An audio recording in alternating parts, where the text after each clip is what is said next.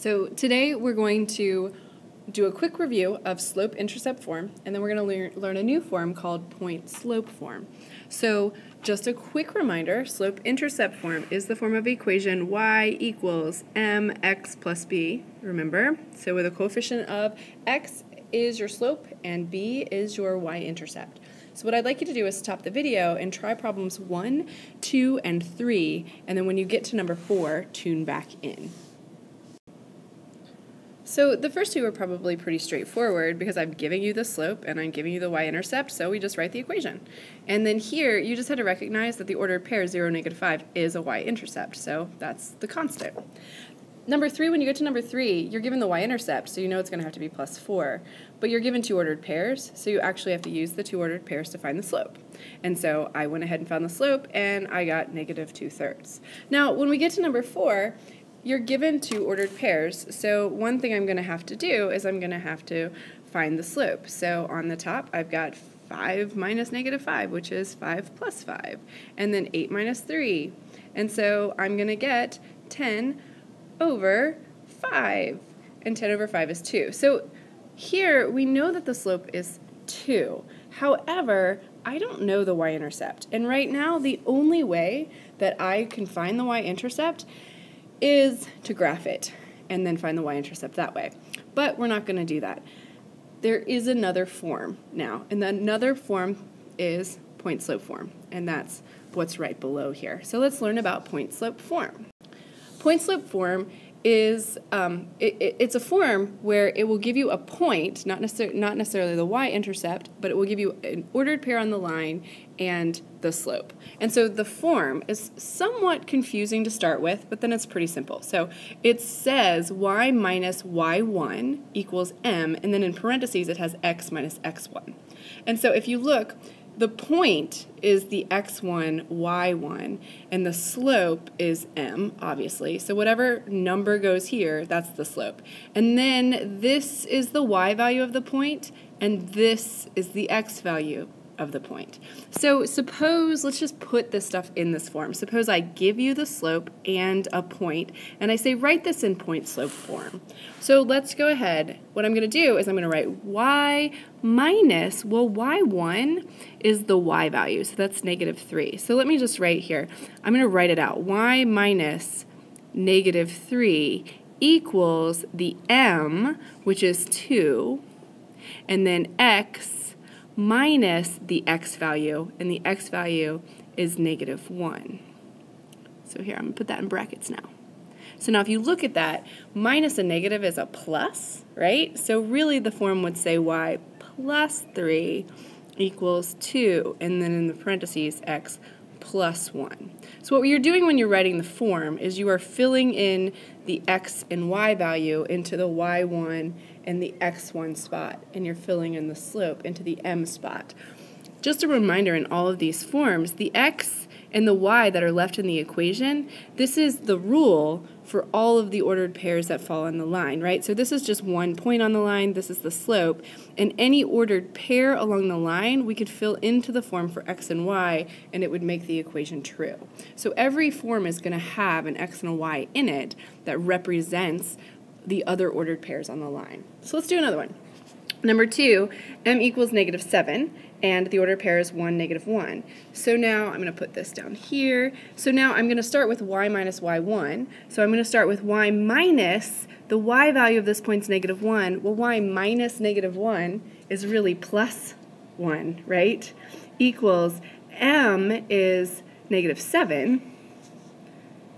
-7, and then in parentheses I'm going to have x minus the x value. Well, the x value is 1, so it's x minus 1. And then this is the form. That's a -7 there. Okay? Let's take a look at number 3.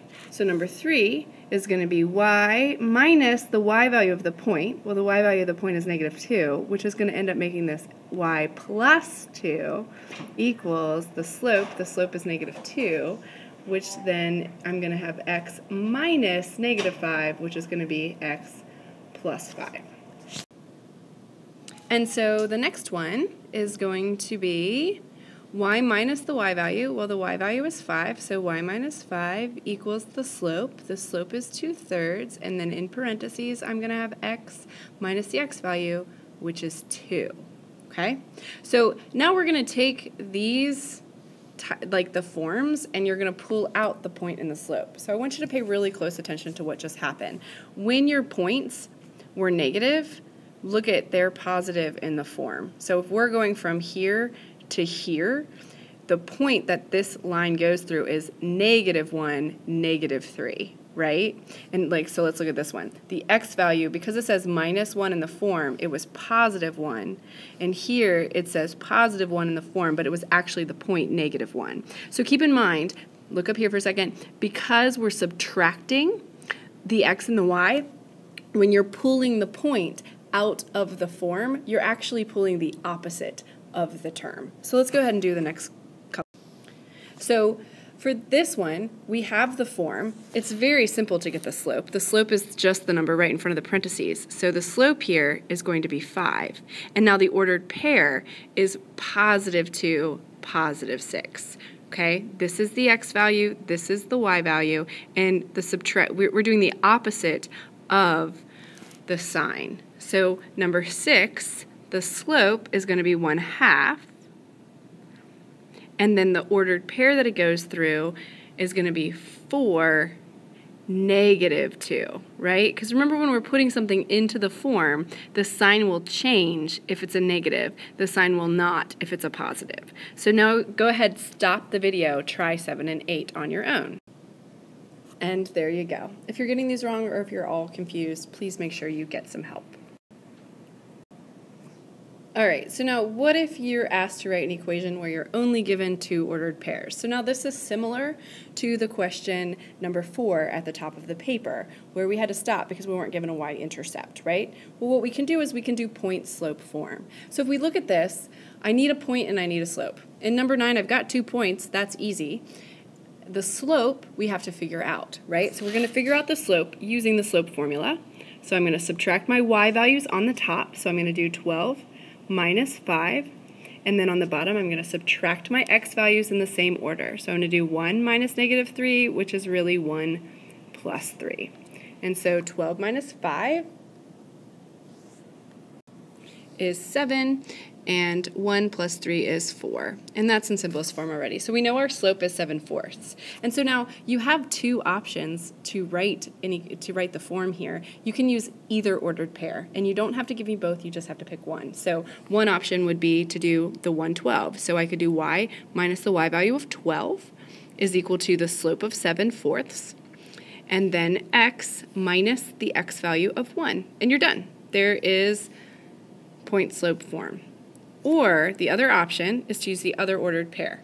You could say y minus the y value of the other ordered pair, which is 5, equals the slope of 7/4, and then in parentheses we're going to have the x minus -3, which ends up being x plus 3. So there's 2 options there. You really only have to give me one of them. Now, if you wanted to play around with this, if you put both of these into slope-intercept form, then you would find that the slope and the y-intercept are the same.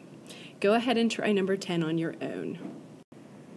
And there's the answer. You only have to give me one of those forms, but either one are correct. Now let's flip it to the back.